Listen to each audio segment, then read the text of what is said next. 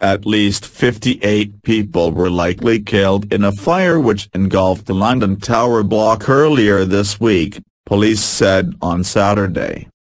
If that death toll is confirmed, it would make the Grenfell Tower blaze the deadliest in London since World War II. Sadly, at this time, there are 58 people who we have been told were in Grenfell Tower on the night that are missing, and therefore sadly I have to assume that they are dead, Commander Stuart Cundy told reporters. Cundy added that the figure could change. Police had previously put the death toll at 30. The figure of 30 that I gave yesterday is the number that I know, sadly, have, at least, died. So that 58 would include that 30, he said. Prime Minister Theresa May's government earlier sought to quell anger over the fire, pledging to support the victims of the blaze after protesters jeered her when she visited local residents. May was rushed away from a meeting with residents on Friday under heavy police guard as protesters shouted "Shame on you" and hundreds stormed the local town hall calling for justice.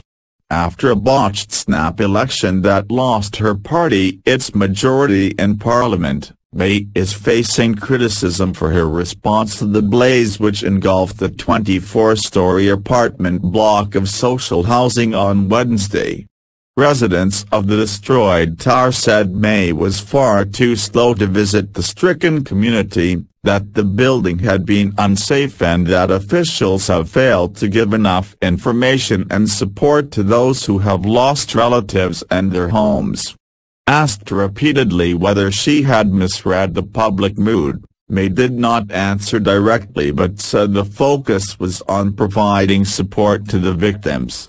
What I'm now absolutely focused on is ensuring that we get that support on the ground, May said in a BBC Newsnight interview.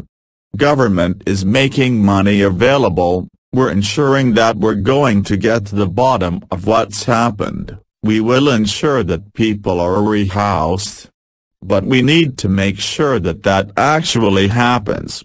May on Saturday chaired a meeting on the government's response to the fire. She also met victims of the fire in Downing Street. Alongside both police and fire investigations into the blaze, she has promised to set up a public inquiry.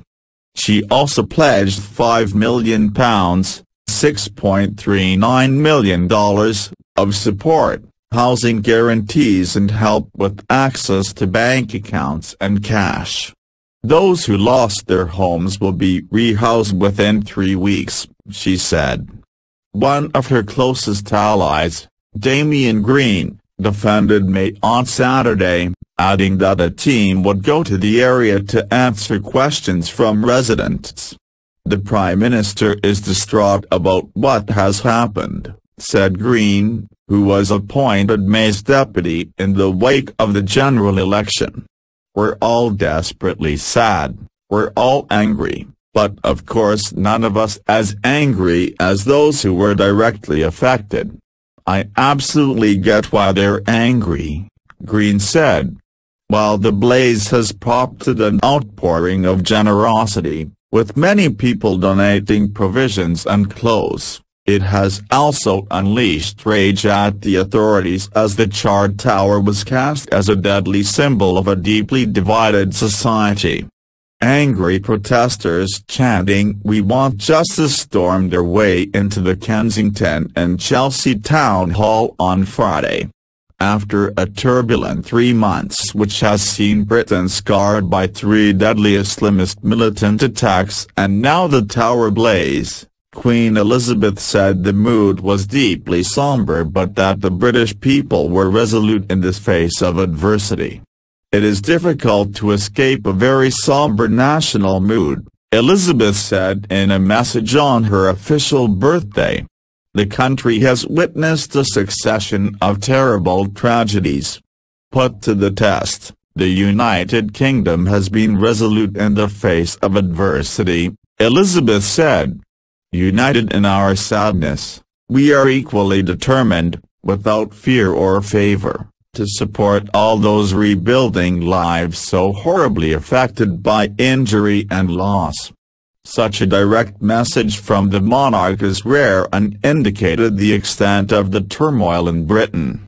Opponents said May's handling of the fire has thrust her position further into doubt by showing a failure to feel the public mood and act decisively. After a tumultuous week that pitched Britain into its deepest political crisis since the Brexit referendum a year ago, May's future was already uncertain due to her failed gamble on a snap election. Britain is now likely to go into arduous talks on Monday about its exit from the European Union with a weakened leader who is dependent on a small Northern Irish party. Matthew Paris, a columnist and former Conservative lawmaker, said May's response to the fire had shown a lack of judgment which made her unsuitable to be Prime Minister. Wallowing in the wash of a general election that stripped our Prime Minister of her authority on the very eve of EU negotiations, neither common sense nor the evidence suggests she can re-establish public confidence, Paris wrote in The Times. This Prime Minister is not viable,